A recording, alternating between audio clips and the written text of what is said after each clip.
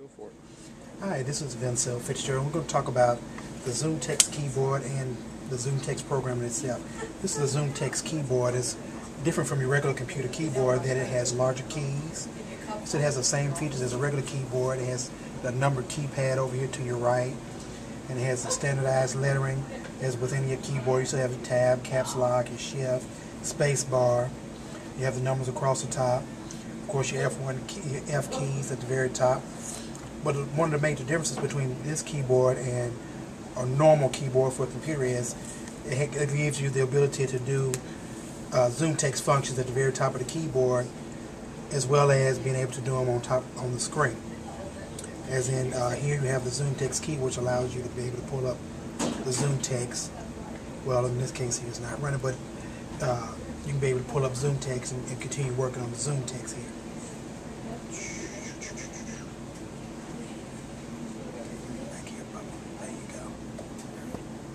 We're going to go over to the screen up here, up to the ZoomText.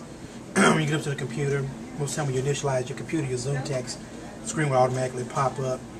It will show ZoomText. In this case, it's not, but we're going to pull it right on up by clicking on the ZoomText here. It pops up on the screen. The ZoomText 9.1, the version of it. Alright, it goes down to your taskbar at the bottom. We'll pull it up. Here it shows the ZoomText taskbar. It has many different features on it. Talk about the first feature, and that is we talk about the magnification. The standard ZoomText magnification is 2x, means it multiplies it 2 times. But it goes up higher. It can go 2.5 times, 3 times, 4 times, 5 times. It goes on up to the different type of magnification depending upon your visual impairment. Now with the ZoomText, if you're on a regular screen, but a normal person needs to see something that you're doing on there, you can just click on the Z itself. And what it should do is pop up, either pops up real big or it pops up real small. In this case, it popped up big. Or like I said, if somebody on a normally wants to see it, all they have to do is click on that and it reduces it down in size. So we're going to increase it back up here. You have many different features and stuff, and then you have, of course, the file, different actions of the magnifier, the reader, and that's going to talk about how you wanted to talk to you, different settings for it, and of course, help. We're going to talk down here about some of the other features down here lower as we talk about text.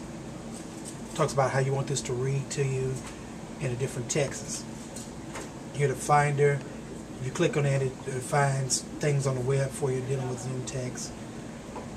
And so forth. Desktop, dealing with the desktop computer itself.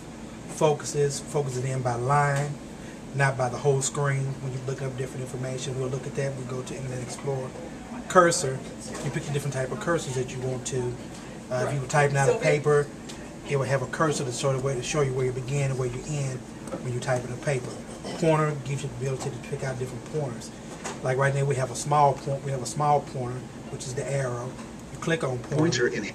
It would be normal check, which is the normal arrow. You have a different scheme, which could be yellow with full cross, or red with circle, giant green. You click on the giant green, they give you a giant green pointer. So you can always, it'll always be pointed up to that. Or you can pick other things. Let's go back to scheme. Control key crosshairs, circle with large yellow for shortcut. Yellow. Giant green check for we'll go back to ZoomText right now. Zoom. And different colors. It didn't have to be a giant green pointer. It could be a giant black pointer, green, blue, white, yellow, or red. With the ZoomText, it has a reader capability. And with the reader capability, we're going to click on it here. Reader tab. It has different speeches. You click on the speech. You can disable it to for not talk shortcut to you. Use B. Neo speech English. Neo speech English. Check for gives you different people talking to you. It could be Paul. It could be different other people speaking to you. And it has different settings for that. The rate is for shortcut use B. how fast or how slow you want it to talk to you. If you decrease it. Speech rate 45%. And it'll continue to talk to you, but it goes in slow rates. If you go up, it goes in faster rates. 40%. faster rates. Speech rate. Typing, talks to you while you're typing.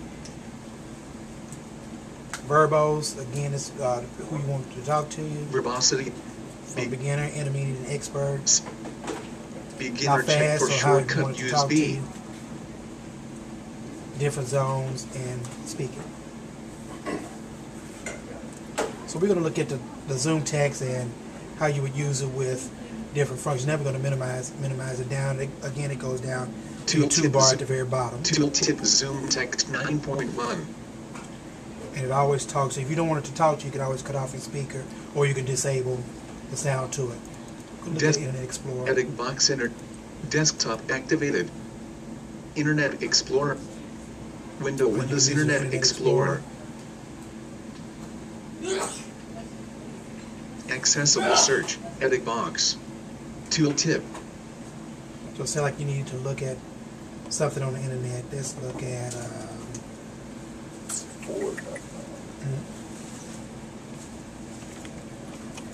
Ford.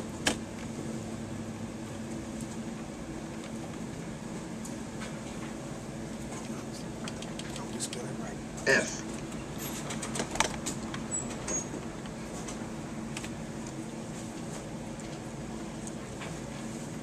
And you said somebody was coming behind you and they didn't need as much ZoomText. You go back down to the toolbar. Tooltip. With ZoomText, pull it back up and decrease its size by using the magnifier. Back to the magnifier. Magnifier tab. 3x. 2.5x. And it'll make the print much smaller. Or if somebody needed a lot more magnification, you can pull it up and make it much bigger. If you were able to see you needed 7x, you can take it up to 7x. ZoomText user interface. Oops. To make things a whole lot bigger for you as well. Usually when typing a paper is when I get the most use out of it, because it really helps me in being able to do papers for class, 3x, 2. and different things like that. I'm going to show you that. Let's see. Excel. It's not looking for that is WordPad. Let's see what we do with WordPad edit box. It allows you to type it. Not only do you have the different fonts and stuff when you go into different format and insert to change your font, it makes it big for you so that you can see it to type.